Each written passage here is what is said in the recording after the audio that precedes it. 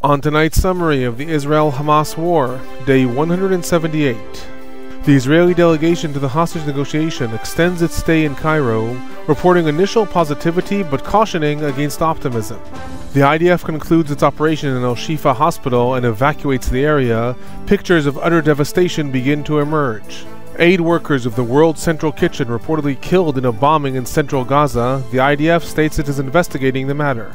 Muhammad Raza Zahedi, the commander of the Iranian Revolutionary Guards in charge of the entire group's operation in Syria and in Lebanon, was assassinated today along with his deputy.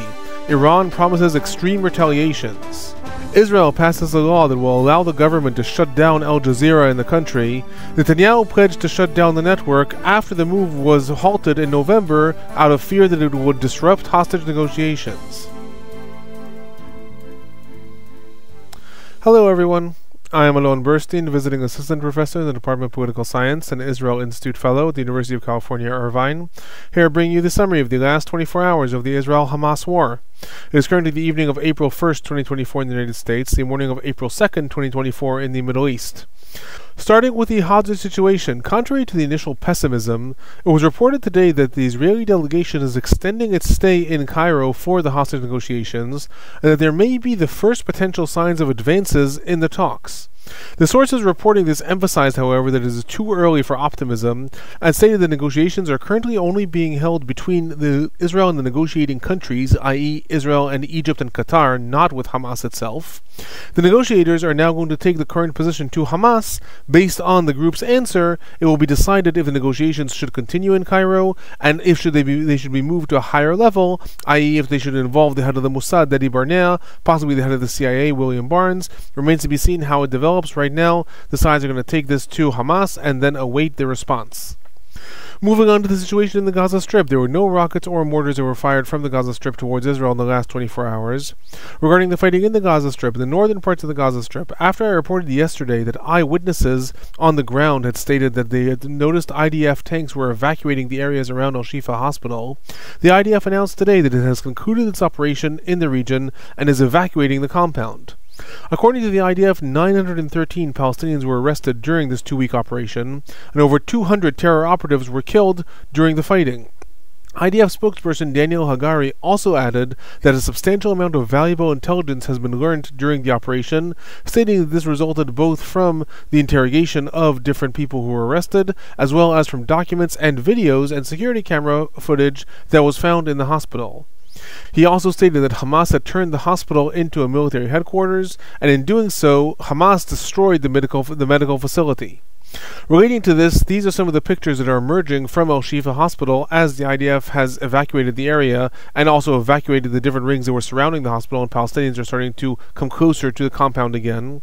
They show the destroyed buildings and that the compound itself has been severely damaged and non-functional. It was reported later in the day that the IDF estimates that al-Shifa will not be used as a terror headquarters again. After the IDF completed its evacuation, medical sources in the Gaza Strip stated that some 300 bodies have been found among the wreckage of the different buildings of al-Shifa hospital. I will state, however, this was not stated by the Palestinian Health Ministry in the Gaza Strip. It was stated by paramedics on the ground, so it remains to be seen what the final tally actually is. In addition to this, in the northern parts of the Gaza Strip, there was ongoing fighting that was reported in the Rimal areas of Gaza City, as well as bombings that were reported in the Jabalia refugee camp. It was not reported specifically what was targeted, just so that there was extensive bombing. In the central parts of the Gaza Strip, in al-Nuseirat refugee camp, a car was targeted with missiles and 2 people were killed. Several people were also reported injured. It was not reported if they were also in the car or bystanders. Sources on the ground stated that the car belongs to the Interior Ministry of Hamas. It was not reported, however, who the people who were killed were. The IDF did not put out a statement also who the target of this seeming assassination was. In addition to this, there was more fighting that was reported in the central parts of the Gaza Strip. As is common, it was not reported specifically where. Likely this is in the outskirts of al-Nuseirat refugee camp, al-Bureid refugee camp, and the Netzarim corridor. That is where most of the fighting is occurring right now, central parts of the Gaza Strip. But again, that is estimating. All that was reported is that there were intensive gun battles. In the southern parts of the Gaza Strip, in Han Yunis, there's ongoing fighting that was reported in the El Amal region, this is in the western parts of Han Yunis, as well as in the Al Qarara region, in the eastern parts of Han Yunis. Several days ago, I stated that there was a substantial bombing that occurred in the northern parts of Han Yunis, and that this may indicate that the IDF is planning to move into that region. However, since then, it has been 2 days, there's been no reports of the IDF actually moving into the region, so it appears that was more of a one-off bombing, rather than the IDF actually planning an operation. However, as always, remains to be seen in the coming days.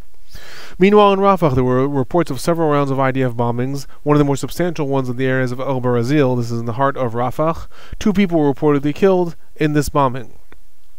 Other news related to the Gaza Strip, and specifically to the possible invasion of Rafah.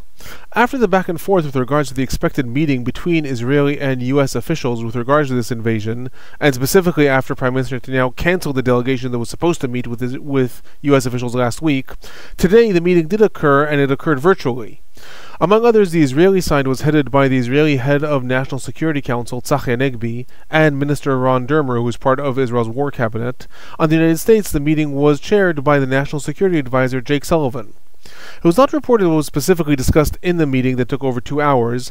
The Israeli delegation in advance stated that it was going to present the United States with the plans for the Rafah invasion and the evacuation of Palestinian civilians, while the United States repeatedly stated that they are going to present Israel with different alternatives to a Rafah invasion. At the end of the meeting, a joint statement was issued stating that Israel will take into consideration the United States' concerns with regards to a military operation in Rafah. It was also decided that this would be the first round of talks, and the Israeli delegation is going to travel physically to the United States to continue the talks in the next phase of these discussions. Regarding casualties, no IDF soldiers reported killed in the Gaza Strip in the last 24 hours. This leaves the total number of IDF soldiers killed in the Gaza Strip since the invasion began on 256. 4 IDF soldiers reported injured in the Gaza Strip in the last 24 hours. This brings the total number of IDF soldiers injured in the Gaza Strip since the invasion began on 1,549. The Palestinian Health Ministry in the Gaza Strip was reporting that 63 Palestinians were killed in the Gaza Strip in the last 24 hours. This brings the total number of Palestinians that were killed in the Gaza Strip since the war began to 32,845. 75,392 Palestinians reported injured in the Gaza Strip since the war began. And I remind everyone that there are still estimated between 7,000 and 10,000 Palestinians that are buried under the different rubbles of the buildings in the Gaza Strip and are presumed dead. Moving on to the humanitarian situation in the Gaza Strip, the missions paradropping aid into the Gaza Strip, and specifically the northern parts of the Gaza Strip, continued in the last 24 hours. Among others, it was reported that 8 different planes from 6 different countries participated in the paradropping of aid today. These include the countries of Jordan, the United States, Egypt, the United Arab Emirates, Germany, and the United Kingdom. It was not reported specifically how much aid was dropped and where was it dropped in the different regions of the Gaza Strip. Previously, the IDF reported that each one of these aid packages weighs at least 1 ton and is commonly carrying mostly foodstuffs as well as other humanitarian supplies. In addition to this, Cyprus reported today that the 3 ships that departed Cyprus a few days ago on their way to Gaza are approaching the Gaza shores, and that they have been granted permission to dock and unload humanitarian aid. Reportedly, this includes 400 tons of food. Other news, reports came in today that an IDF bombing that occurred in the areas of Deir el-Balah, this is in the central parts of the Gaza Strip, 4 foreign citizens who are workers of the International World Central Kitchen Organization were killed along with their Palestinian driver. Responding to the reports, the IDF put out a statement saying, quote, "We are conducting the highest level of investigations in order to understand the circumstances of this tragic incident. The IDF invests great effort to ensure the delivery of humanitarian aid safely and has worked closely with the World Central Kitchen in order to supply food and humanitarian aid to Gaza civilians." The World Central Kitchen also responded to the report, stating, "This is a tragedy. Humanitarian aid workers and civilians should never be targets in war." I will say that the IDF is likely to conduct a very thorough investigation, since the IDF has a vested interest in working with the World Central Kitchen, because the IDF has been trying to phase UNRWA, which is by far the most established aid organization in the Gaza Strip, out of humanitarian aid operations. The IDF has announced that it is going to stop working with UNRWA and has been trying to work with other organizations like the World Food Program and the World Central Kitchen. Remains to be seen how this attack will affect the relationship between the IDF and the World Central Kitchen, and how it will affect the IDF's attempts to phase UNRWA out of the picture. In addition to this, there was one report that stated today that an IDF soldier opened fire in the direction of a truck of the World Central Kitchen. I say, however, that this was one report that was unsubstantiated by any of the other news agencies, so if I find out more about this, I'll report more about it in the coming days. Moving on to the West Bank. In a statement that was given today, Israel's finance minister and head of the religious Zionism party, Bezalel Smotrich, said that the civil administration, that is the arm of the IDF that is in charge of civil matters in the West Bank, has declared another 170 dunams, that is 42 acres, near the Gush Etzion settlement block, as state lands. Declaring something as state lands is the first step towards the establishment or expansion of settlements in a way that they will be legal by the Israeli law, compared to unauthorized settlements that are developed not on state lands. Smotrich stated in his announcement, "This is wonderful news for the settlement project, for Gush Etzion, and for historic justice," adding congratulations to Gush Etzion, to the settlement project, and to the state of Israel. I will say this was unlikely to have any immediate effects. The development of a settlement in the West Bank requires years of permits that are processed through the Ministry of Defense and eventually through the Prime Minister's office. However, the mere fact that more state lands are defined within the West Bank both is a signal that there is intent to develop settlements later on, and this does end up having some impact. However, it will take years until the settlements are actually developed. In addition to this, in another speech that was given today, Smotrich stated that due to his insistence, alongside the work of Prime Minister Netanyahu and Minister Ron Dermer, the United States has sent a letter substantially reducing the scale of sanctions that they imposed on violent settlers in the West Bank, allowing the unfreezing of the bank accounts that were frozen as a result of these sanctions. The report, however, in Israel's Ynet news station, stated that the news agency checked with the banks, and I quote what it said in the news agency, "It appears that the banks have not yet received these new instructions from the U.S. administration that Smotrich is saying are a result of his efforts." In addition to this, in the West Bank, there was substantial IDF activity that was reported in various different areas. Among others, these were in the Dora village, where the attacker from Gan Yavne came from yesterday, as well as in the areas of Sabah al-Hir village and other areas. 9 Palestinians were reported arrested in the last 24 hours by the IDF. The Palestinian Prisoner Society did not put out its own numbers of how many Palestinians were arrested. Moving on to the northern parts of Israel and to Lebanon and the Syrian fronts. There were barrages of rockets and missiles that were fired from Lebanon targeting the northern parts of Israel in the last 24 hours. Several barrages targeted both the Upper Galilee and the Western Galilee areas of Israel. These include the areas of Rosh Nikra, Batzat, Achziv. There were also rockets that were fired towards areas of Hardov, Minara, and Beit Hillel. There were also drone alerts that were sounded in the Upper Galilee, and they were possibly intercepted by the IDF. I say possibly because there were drone alerts that were sounded. Then civilians in the northern parts of Israel reported hearing large explosions. Then the IDF announced that, in fact, the event was over. So the IDF did not announce that they were intercepted. However, that is very likely. Regarding IDF activity in Lebanon, IDF warplanes targeted Hezbollah military structures in the areas of Hanin, as well as weapons warehouses in the areas of Jabal Hamamis and Ita Sha'ab. In a separate round of attacks, the IDF reported attacking 10 different Hezbollah targets simultaneously, all on the Lebanese side of Hardov. Reportedly, among those attacks of the 10 simultaneous targets were weapons warehouses, launching sites, and other Hezbollah infrastructure. In addition to this, Al-Manar reported artillery fire of the IDF in the areas of Anakora, and Al Jazeera also reported 3 IDF attacks in the areas of Rashia el-Fahar. In addition to all this, in Syria, the most significant assassination in the ongoing escalation between Israel and Iran and the different Iranian proxies occurred in Syria today.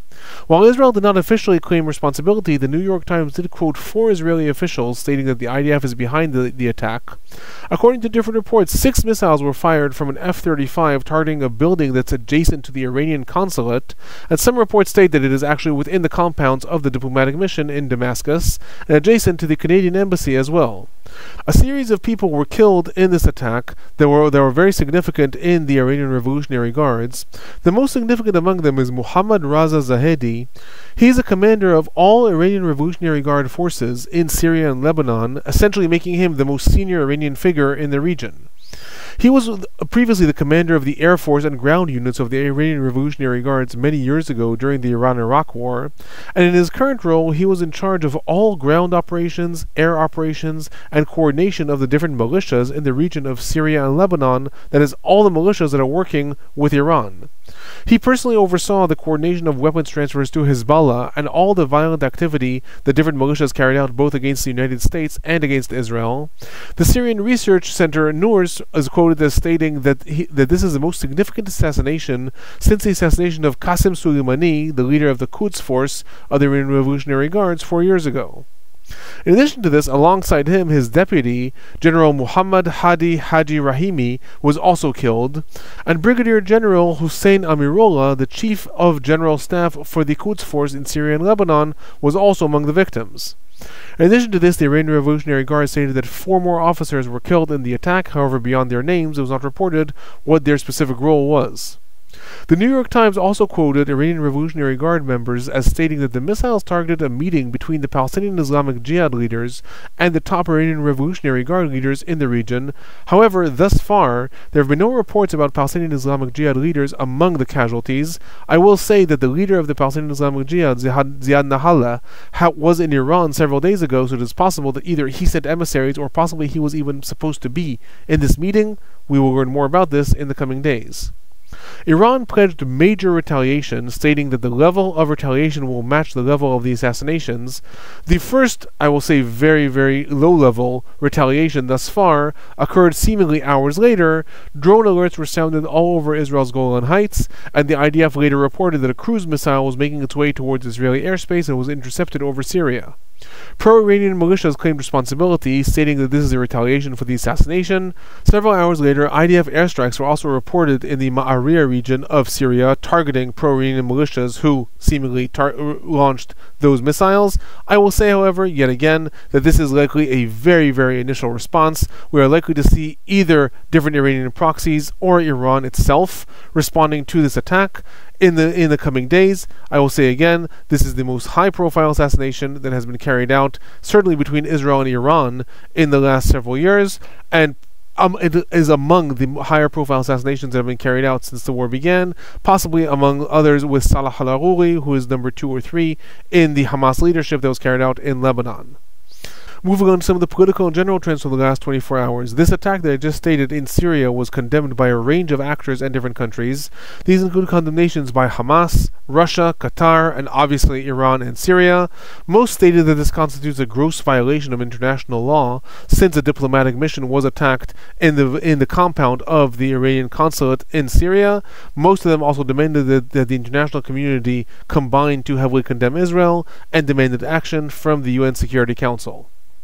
Other political news. Politico reported today that the Biden administration informed the relative Congress committees of the intent to sell up to 50 new F-15 warplanes to Israel, as well as advanced air-to-air missiles of a medium range, as well as kits to transform unguided bombs into quote-unquote smart bombs. The actual sale of planes and their transfer to Israel is likely to take several years. The impact that this will have on the war is more on the declarative level, that despite the ongoing tensions between the Israeli government and the Biden administration is still going ahead with the sale of arms to Israel, and alongside the different statements about these sales, it was also stated that the Biden administration continuously supports Israel's right to defend itself. Other political news. The U.S. Secretary of State Antony Blinken spoke today with the Palestinian Authority Chairman Mahmoud Abbas. According to what was published, Blinken emphasized that the United States is still trying to push for a ceasefire in the Gaza Strip, and stated that he looks forward to working with a new Palestinian government, and that there is still need for a lot more reforms, and that the world needs a rejuvenated Palestinian Authority. Other political news. In Israel, the law allowing the Minister of Communications to ban foreign news agencies if they pose a danger to the country's security was officially passed in the Israeli Knesset today. The law, which has been dubbed the Al Jazeera Law, authorizes the Minister of Communications to cooperate with the Prime Minister and issue immediate closure of news agencies in the country if security reports states that they are harming or endangering the country's security. The law permits the closing of the agency, confiscating its equipment, removing it from cable and satellite, and blocking its internet access, among other things. After the law was passed, the Minister of Communications, Shlomo Karei, immediately stated, "There will not be freedom of expression for the champions of Hamas in Israel. Al Jazeera will be closed in the coming days." Prime Minister Netanyahu also tweeted that Al Jazeera is a terror channel, stating that it has harmed Israel's security and was an active participant in the October 7th attack. Despite this, I will say that immediately after October 7th, emergency regulations were implemented in Israel, and the channel could have been closed immediately by the Prime Minister or the Minister of Defense. However, senior political sources stated then that this may disrupt the hostage negotiations process since they are being mediated by Qatar, and Qatar obviously has a vested interest in Al Jazeera, a Qatari channel, continuing to operate.